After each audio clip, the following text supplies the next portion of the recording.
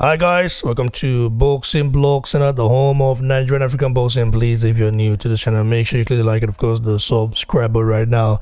Eventadesanya, aka the last time bender, successfully defeated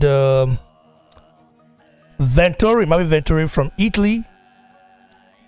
In a very interesting, intriguing fight. I mean, my heart was something else, you know. But boy, it means if I don't go, my last so my body tell my spirit leave me, go elsewhere.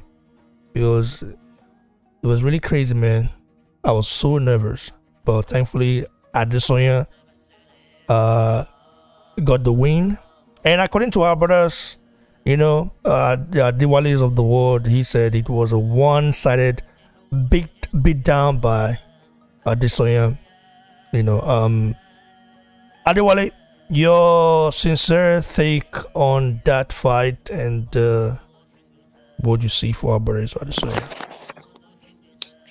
Man, thank you for having me, man, and salute to the brothers on the panel. I wouldn't call it a total one-sided beatdown, but it was a one-sided fight where some rounds were slightly closer than the others, but then Israel won every single round, in my opinion. Even the rounds that um, Vettori, is that his name, was able to take Israel down, Israel was able to reverse those takedowns. And I feel like Israel has come a long way in terms of improvement. He's improved on his defense when being taken down, and he was able to showcase those skill sets in this fight. I feel like Israel, like he said, he's the king of the middleweight division until proven otherwise. And I salute him, I congratulate him. The fight was interesting. If you are a die-hard Israel Adesanya fan, you would have been scared in a huge portion of the fight. But eventually, as the fight progressed towards the fourth round, fifth round, Israel showed confidence. He was showboating. He was looking good in the fight. So yeah, congratulations to Israel. Thanks, brother. Appreciate it. Ibrahim, Yes, sir. your take on the win of our brother. Yeah, man. Excited, happy, onwards and upwards. It's as expected. It's a tick box exercise. But like Adewale said, when you're a fan of someone, until that final bell rings, especially when it's going to points, until that final bell ring, even if you can see they're winning every round, until that bell rings, you can get knocked out, especially when you're fighting a puncher like Vettori. So yeah, I can imagine it was nerve-wracking, but yeah, for me it's a tick box exercise. Like Israel was saying to the guy, during the press, who have you fought? Like you just got given this opportunity, but have some respect, bro. Shut your fucking mouth. Do you know what I mean? Who have you fought? There's levels to this, and you're not on that level, and I'm going to show you in the ring. And, it sounds like you showed him in the ring.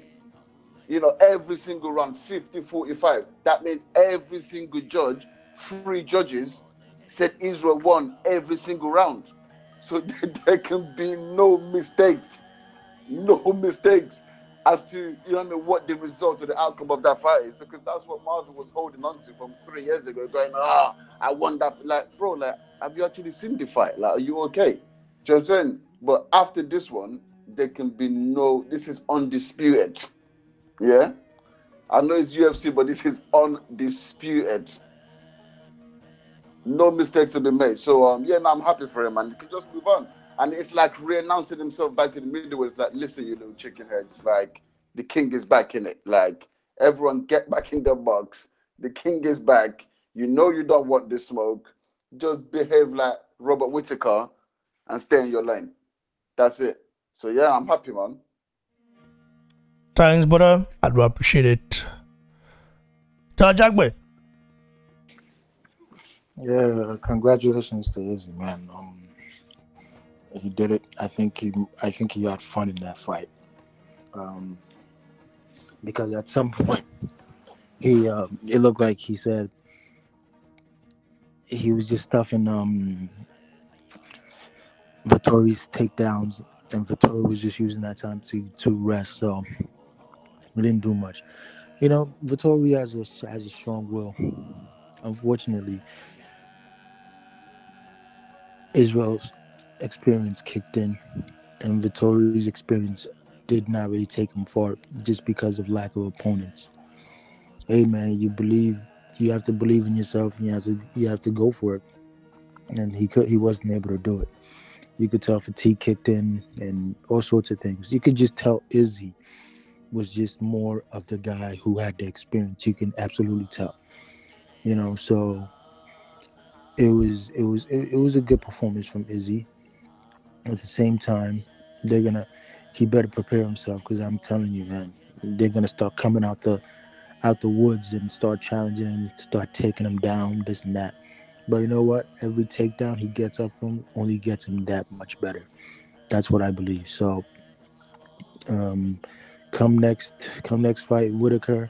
It's funny because the people that are supposed to be calling him out, Israel's the one calling them out, and it's just amazing to me. But let's see what he's up next, man. Let's see if he decides to go back up again.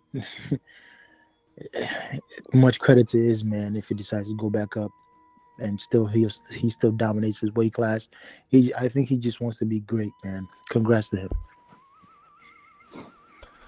Yes, guys, you heard it from our brothers Diwali, Ibrahim, and Jagbe.